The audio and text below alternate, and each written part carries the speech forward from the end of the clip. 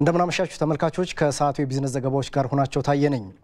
የሀገር ውስጥ ጫማ ምርቶች ተወዳጅነታቸው ከፍ እያለ እንደመጣ ተጠቃሚዎች ገልጸዋል። ከሀገር ውስጥ ጫማ ምርቶች ኤክስፖርት በ2010 በጀት ዓመት ከ49 ሚሊዮን የአሜሪካን ዶላር በላይ ገቢ ተገኝቷል።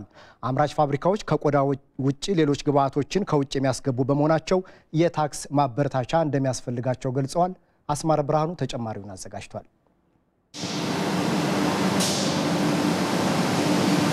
በኢትዮጵያ አሁን ላይ 23 የሚሆኑ ምርታቸውን ኤክስፖርት የሚያደርጉ የጫማ ፋብሪካዎች ይገኛሉ። ወደ 200 የሚሆኑ ደግሞ በአነስተኛ ደረጃ ለሀገር ውስጥ ገበያ ምርታቸውን ያቀርባሉ። የሀገር ውስጥ የጫማ ምርቶች ከዲዛይንና ከምቾት ጋር በተያያዘ ተፈላጊነታቸውን ብዛም ነበር። እነዚህ ችግሮች እየተሻሻሉ በመምጣታቸው ተመራጭነታቸው እያደገ እንደመጣ ተጠቃሚዎችም አምራቾችም ይናገራሉ። እኔም ይርም ነገር ሲነግረኝ ራሱን ያላምንም ነበር።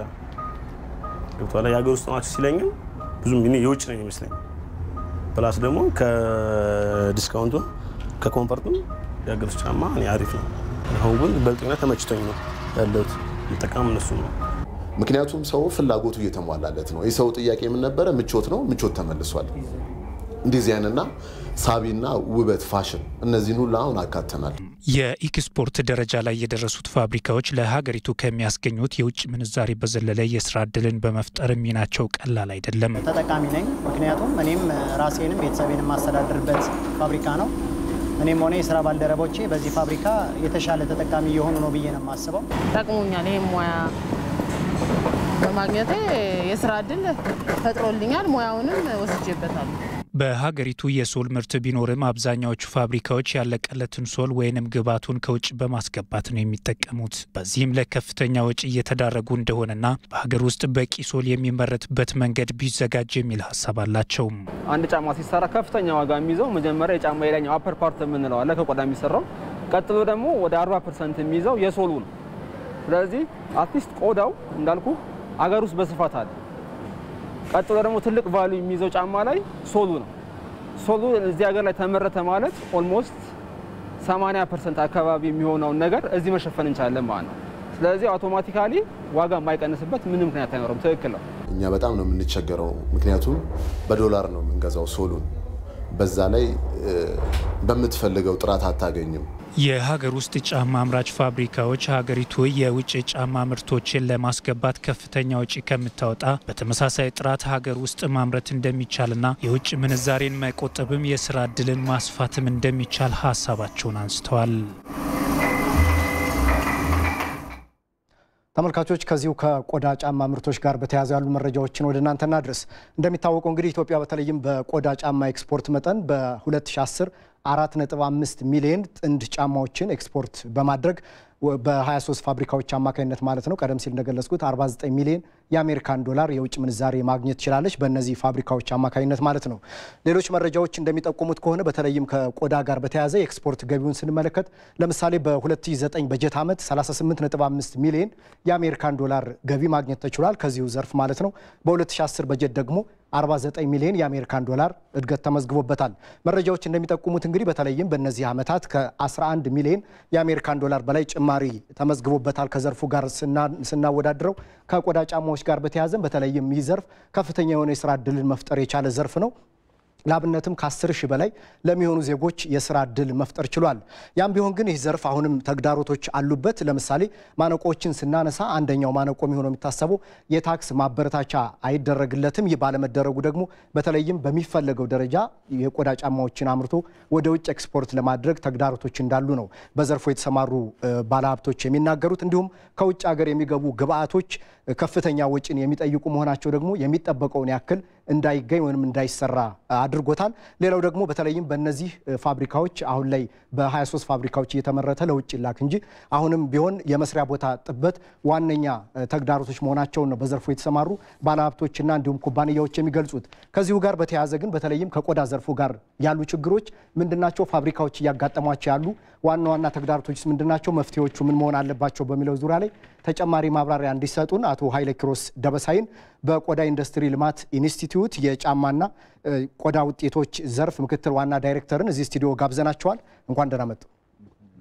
ቀደም ሲል እንግዲህ በተለይም ለተመልካቾቻችን ለማድረስ እንደሞከር ነው በመረጃዎች ማለት ነው የሀገር ውስጥ ጫማ አምራቾች ከጊዜ ወደ ጊዜ ኤክስፖርት የሚያደርጉት መጠን እያደገ ቢመጣም ነገር ግን ከውጭ ለሚያስገቧቸው ግብአቶች የታክስ ጫና አለባቸውና እዚህ ላይ ደግሞ ድጋፍ አይደረግላቸውም። ይህንን ለመደገፍ በእናንተ በኩል ምንድነው እየተሰራ ያለው?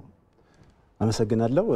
በመጀመሪያ የሀገር ውስጥ ጫማ አምራቾች በተለይ ጫማ አምርተው ወደ ውጭ የሚልኩ ኩባንያዎች ከውጭ የሚያስገቧቸውን ግብአቶች ምንም ታክስ አይከፍሉም። ታክስ ሳይከፍሉ ወደ ሀገር ውስጥ አስገብተው አምርተው ወደ ውጭ መላክ ይችላሉ። ነገር ግን በሁለተኛ ደረጃ የምናየው የሀገር ውስጥ ምርት ማደግም ስላለበት የኢንዱስትሪ ቤዙ ወይም የኢንዱስትሪ ማህደሩ መስፋት ስላለበት ከውጭ የሚገቡ ግብአቶች እዚህ ሀገር ውስጥ እንዲመረቱና በተለይ ሀገር ውስጥ አምርተው ለሀገር ውስጥ የሚያቀርቡ በቀጣይም ወደ ኤክስፖርት የሚሄዱ በግብአት በኩል እዚህ ሀገር ውስጥ እንዲመረት የማበረታታት ስራ ነው። ምን ደገፋችኋቸው? እንደዛ ከዚህ አንፃር ትልልቅ ፋብሪካዎች አሉ። በዚህ ዘርፍ በተለይ የውጭ ኩባንያዎች እዚህ በግብአት ደረጃ እያመረቱ ለራሳቸው ግብአት የሚያውሉና የተረፋቸው ምርት እንደገና ለነዚህ አነስተኛና መካከለኛ በአብዛኛው በዚህ ዘርፍ የተሰማሩ ኢንዱስትሪዎች አነስተኛና መካከለኛ በሚባል ደረጃ ናቸውና ከነሱ የተረፈውን ምርት ወደ እነሱ እንዲተላለፍ የማድረግ ስራ እየሰራን ያለንበት ሁኔታ አለ። ከዚህ አንፃር ምን ያህል ፍላጎት አላቸው ከፍላጎታቸው አንፃር በመነሳት ወደዛ እንዲገቡ ነው። በተጨማሪ የኢንዱስትሪውን ችግር መሰረት በማድረግ የችግሩን ክፍተት በመለየት ኢንዱስትሪዎች ወደዚህ መጥተው እንዲሰማሩ ከሀገር ውስጥም ጭምር ከውጭም መጥተው እዚህ እንዲሰማሩ በማድረግ አሁን ኢቭን ሶል ሀገር ውስጥ ማምረት ተችሎ ወደ ውጭ መላክ የተጀመረበት ሁኔታ ነው ያለንበት። ምናልባት አቶ ኃይለ ኪሮስ በተለይ ግብአቶች በዋናነትን ለምሳሌ ሶልን ማንሳት እንችላለን። እርስዎም እንደገለጹት በሀገር ውስጥ እንዲመረቱ ነው ድጋፍ እያደረግን ባላችሁት መሰረት። ነገር ግን አሁን ሶልም ከውጭ የሚመጣባቸው በጣም በርካታ ፋብሪካዎች ናቸውና ይህንን ሀገር ውስጥ የሚመረትበትን ሁኔታ ያልተመቻቸበት ምንድነው? ምክንያቱም ለሶል እነዚህ ኩባንያዎች ከፍተኛ ወጪ ነው የሚያወጡትና ይህ ደግሞ የሀገሪቱን የውጭ ምንዛሬ የሚፈታተንበት ደረጃ ላይ የሚደርስባቸው አጋጣሚዎች ስላሉ በተለይ እነዚህ ቀላል የሚባሉ ግን ደግሞ የውጭ ምንዛሬ የሚጠይቁ ነገሮችን በሀገር ውስጥ እንዲያመርቱ ምንድነው የሰጣችኋቸው ድጋፍ? ከዚህ አንፃር በመጀመሪያ ደረጃ የሀገር ውስጥ ጫማ ኢንዱስትሪዎች የምርት መጠን ማየት ያስፈልጋል። ኢንቨስትመንት ወደ ሀገር ውስጥ እንዲገባ በመጀመሪያ ደረጃ በሀገር ውስጥ ያሉ አምራች ኢንዱስትሪዎች የማምረት አቅም ወሳኝነት አለውና ቴክኖሎጂው ይዘው ወደዚህ የሚመጡ ኢንዱስትሪዎች ያላቸውን ትስስር እንዲፈጥሩ በገበያም ይሁን በምርት ትስስር እንዲፈጥሩ ማድረግ። ሁለተኛ እንደገና በእኛ በተቋማችን ደረጃ ያሉትን ኢንፍራስትራክቸሮች በመጠቀም ሶሉን ምርቱን መጠቀም እንዲችሉና በተጨማሪ እንደገና ማምረት የቻሉ ኢንዱስትሪዎች ሶሉን ማምረት የሚችሉ በአነስተኛ ደረጃ ያሉትን በተጨማሪ እንዲተሳሰሩ ማድረግ። ከዚህ በተጨማሪ እንደገና እነዚህ አነስተኛና መካከለኛ ኢንዱስትሪዎች የምርት መጠናቸው አነስተኛ ከመሆኑ አንፃር ለዚህ ምርት የሚመጥኑ ኢንዱስትሪዎች ሀገር ውስጥ ያሉትንም ጨምሮ ጫማ የሚያመርቱት በኢንተግሬሽን ወደ ሶል ምርት እንዲገቡ የመደገፍ ስራ እየሰራን ያለንበት ሁኔታ ነው ያለው። አቶ ኃይለ ኪሮስ ደበሳ የዚህ ስቱዲዮ ተገኝተው ለሰጡ ማብራሪያ ከልብ አመሰግናለሁ። መልካም ምሽት ይሁንልዎት። እኔም አመሰግናለሁ። ወደ ሌሎች ዜናዎች አልፋለሁ። ብርሃን ባንክ በተጠናቀቀው በጀት ዓመት ከግብር በፊት 410.9 ሚሊዮን ብር ትርፍ ማግኘቱን አስታወቀ። ባንኩ ከባለ አክሲዮኖች ጋር 9ኛ መደበኛ ጠቅላላ ጉባኤውን አካሂዷል። ወይንሸት ደጀኔ ተጨማሪውን አዘጋጅታለች። ብርሃን ባንክ በ2010 በጀት ዓመት ከ410 ሚሊዮን ብር በላይ ትርፍ አግኝቷል። ከ2009 በጀት ዓመት ጋር ሲነጻጸር ትርፉ የ4.1 በመቶ ቅናሽ ማሳየቱም ተገልጿል። 2010 ዓ.ም አስቸጋሪ ጫናዎች የተስተዋሉበት ዓመት ነው ሲሉ የገለጹት የባንኩ የዳይሬክተሮች ቦርድ ሊቀመንበር አቶ ጉማቸው ኩሴ በተለያዩ የሀገሪቱ አካባቢዎች በተከሰተ የፖለቲካ አለመረጋጋት የሀገሪቱ የውጭ ኢንቨስትመንት ተጽዕኖ ውስጥ የወደቀበት ጊዜ እንደነበረም ከባለ አክሲዮኖቹ ጋር በነበረው ጉባኤ ገልጿል። የተጠበቀውን ያህል ያላተረፈበት ምክንያት በዋናነት ባንኩ በበጀት ዓመት አጠቃላይ አሰራሩን ለማዘመን እና የወደፊት እድገቱን አስተማማኝ መሰረት ላይ ለማነጽ የተለያዩ ትላልቅ ወጪዎችን ያካተቱ ፕሮጀክቶች ተግባራዊ ማድረጉ ነው። በተጨማሪም በተለያዩ የሀገሪቱ ክፍሎች ይታይ የነበረው የጸጥታ ችግር ባንኩ በሙሉ አቅሙ እንዳይንቀሳቀስ ተጽዕኖ ማሳደሩ ይታወቃል። የባንኩ አጠቃላይ ሀብት መጠን 14.1 ቢሊዮን ብር እንደደረሰም ተገልጿል። በጉባኤው ላይ የተሳተፉት ባለ አክሲዮኖችም የተለያዩ ጥያቄዎችን አንስተው ምላሽ ተሰጥቶባቸዋል። ቅርንጫፎችን መጠን መጨመር ለትርፍ መጨመር ምክንያት ሊሆኑ ይገባል ወይም ደግሞ የሚነደፉ ትልልቅ ፕሮጀክቶች የሚገዙ ነገሮች ለትርፍ መጨመር ምክንያት ሊሆኑ እየተገባቸው ለምንድን ነው ለትርፍ መቀነስ ምክንያት ሆነው የሚቀርቡት? የሚወዳደረው ከትላልቆቹ ባንኮች ጋር ነው 15 20 22 23 ዓመት ከቆሙት ጋር ሄዷል ቁመቱ ግን አሁን ደግሞ መስፋት ነው ያለበት ወደፊት እንደገና ለመስፈንጠር መስፋት አለበት እዛ ላይ ደግሞ ቆም ብሎ ራሱን ኢንቨስት ማድረግ አለበት እነዚህ አሁን ስትራክቸራሊ ወደፊት ለመስፈንጠር ግራውንዱን ለማጠናከር የሚሰራቸው ስራዎች በዛሬ ላይ ወጪ ቢሆንም ወጪ አይደለም ኢንቨስትመንት ናቸው ባንኩ የጀመረውን እድገት ለማስቀጠል በተያዘው በጀት ዓመት ከሚተገበሩ እቅዶች መካከል ከዓለም አቀፍ ባንኮች ጋር ግንኙነት መፍጠር ነውም ተብሏል የተለያዩ ስራዎችን ለመስራት በዝግጅት ላይ ይገኛል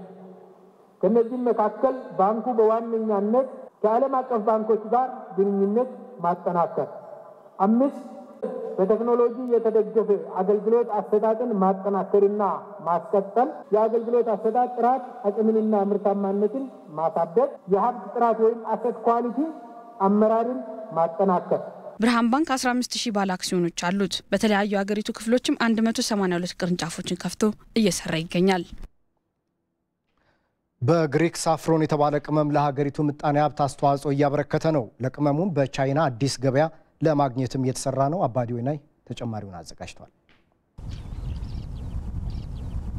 ይህ ትንሽ ሐምራዊ አበባ በዓለማችን ውዱ የተባለ ቅመም እንዲመረት ያደርጋል ለ9 ዓመታት መቋጫ ላልተገኘለት ለግሪክ ኢኮኖሚ ቀውስም እንደ ፈዋሽ መድኃኒት ተደርጎ ይቆጠራል ለዚህም ነው ቀዩ ወርቅ ያሉ የሚያንቆለጳጳሱት ሳፍሮን የተባለው ይህ አበባ ተቀምሞ በኪሎ እስከ $10,000 ይሸጣል ወጣት ግሪካውያን ታዲያ በሳፍሮን ንግድ ላይ ለመሰማራት ወደ ማሳ ፊታቸውን እያዞሩ ነው